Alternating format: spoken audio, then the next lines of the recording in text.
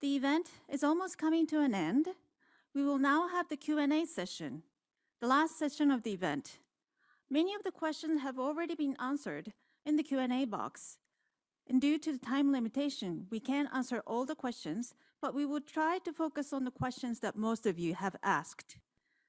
The questions will be answered by our student, Torishit Banerjee,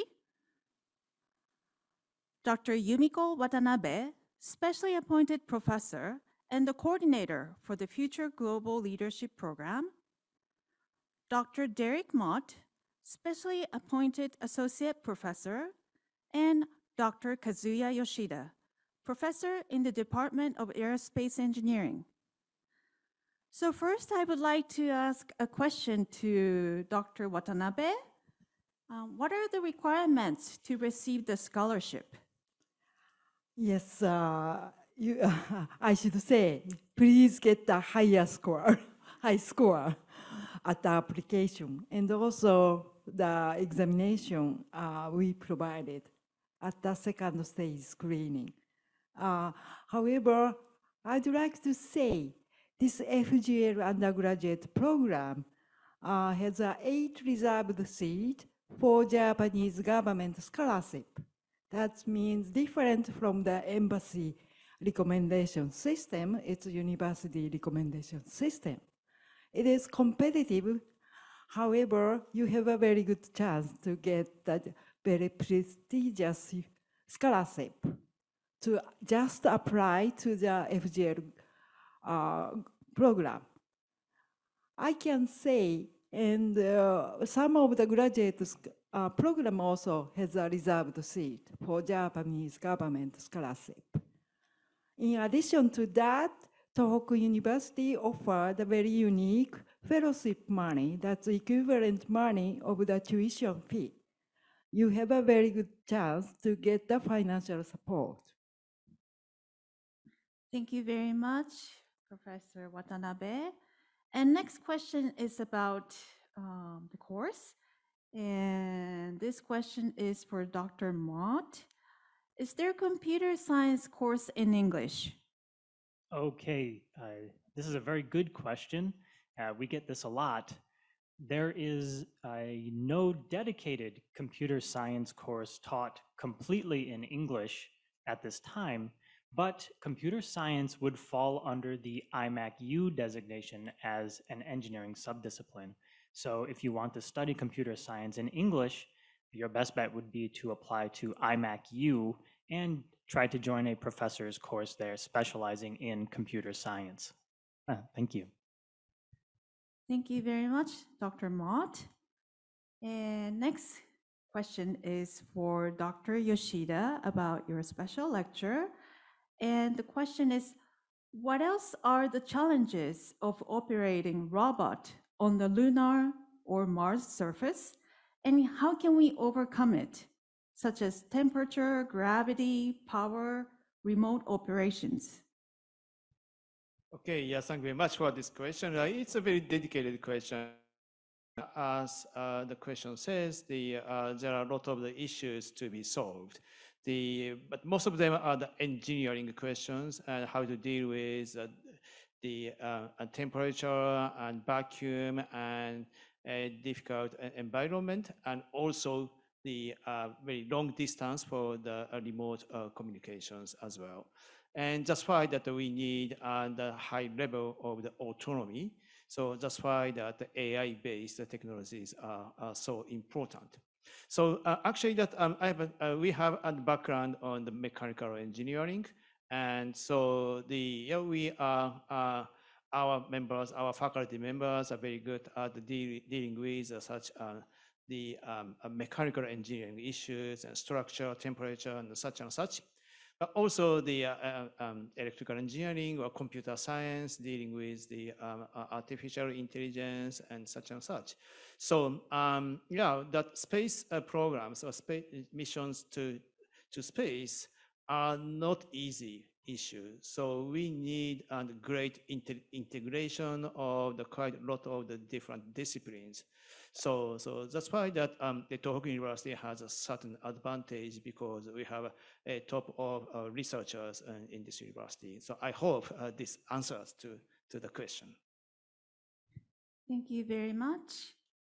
And the next question goes to Tori.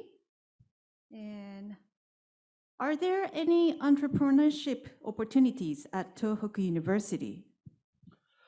Yeah, thank you for that question. And that's a question which I often get from students once they join the university. Yes, there are entrepreneurship opportunities. Tohoku University has something called as the Tohoku University Startup Garage, and they provide business advice and incubation support, and even there are mini co-working spaces available on 2 of our campuses, which are really supportive of if you have any entrepreneurial ideas. So there is support for entrepreneurship on the campus, and you just need to go out and participate in those contests and sessions, and you will definitely get it. Thank you. I would like to ask you another question, and I think many of the audience may be interested in this question. How long does it take to learn the Japanese language? I wish I can say forever, but actually speaking, I came with no knowledge of Japanese, and I didn't even grow up watching anime, so I have no knowledge of Japanese at all. So, but Tohoku University, in the first 1.5 year, 3 semesters, we had 1 class per day every week. And that really helped me in picking up all the basic things I needed to learn about Japanese. And I got the conversational skills, which I sometimes try on the professors around here. and I try to speak in Japanese. And so I can say at least 1.5 years with the university-based support, nothing extra. You can actually have conversational skills, and rest you can join clubs and circles and pick up on more of your Japanese skills, and you can always shine better. Thank you. Thank you very much, Tori-san. I would like to ask next question to Dr. Yoshida about your lecture. How do you think about the Mars settlement plan? What makes us difficult to realize this plan? And if possible, when will the plan come true, do you think? Okay, yeah, thank you for a great question. So first of all, I personally would like to go to the moon during my life, but the Mars should be a next goal. So then the one of the difficulty, top level difficulty is the distance, and then it takes longer time to arrive on the Mars. So typically it take 9 months, 10 months, and so just for one way. So then they stay over there, then find the opportunity to return. That it may take 3 years altogether. So then we need to establish that a very safe the technology to make sure that such an expedition is possible.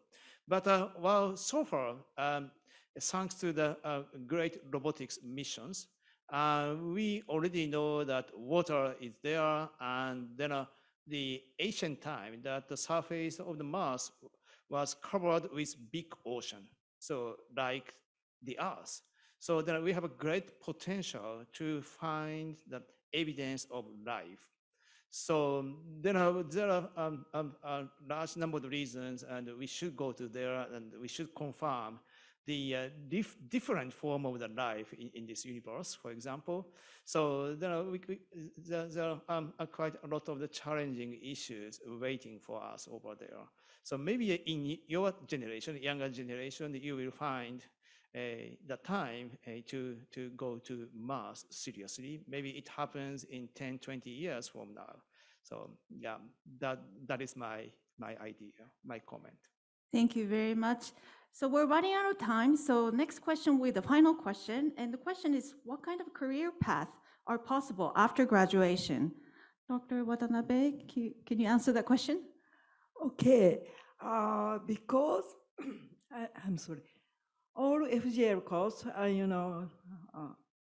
for undergraduate student subject is either science or engineering, STEM subject. That's why more than 70% of the students continue their study at graduate school both at the Tohoku University or other, area, including North America, Europe. And then many of the students who complete the master degree start to work at the Japanese company. And some of them work at their home country.